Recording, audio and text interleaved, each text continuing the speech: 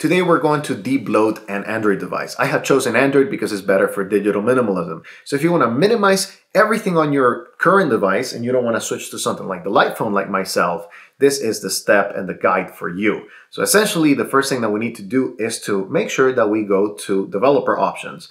These are not enabled by default, so you need to go to settings, you need to go to about phone, then you need to tap the build number 7 times. And then after that, you're going to get a dialog that says you are now a developer. After that, you go to system, you go to developer options, make sure that they're enabled. For some reason, they may not be. And then you go to USB debugging and you enable that as well.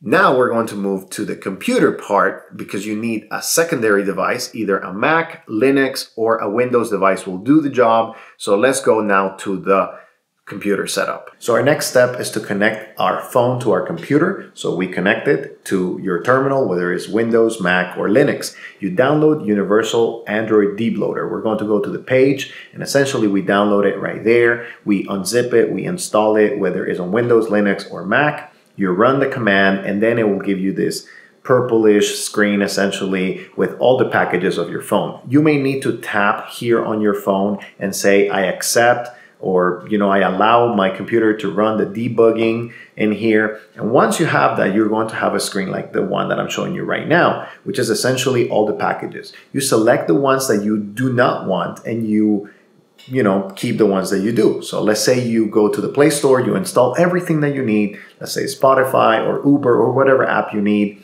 and then you want to get rid of everything else. So you go to this, you select the ones that you need to get rid of, and then you uninstall them. And after that, you're done. And that's about it. Now you have a phone that is essentially just the apps you need. You can uninstall or install as much as you want.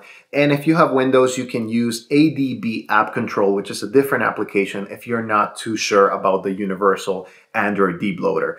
But this was a step-by-step guide on how to minimize your phone and make it a digital minimalist device for 2023. Hope you enjoyed the video, and I will see you in the next one.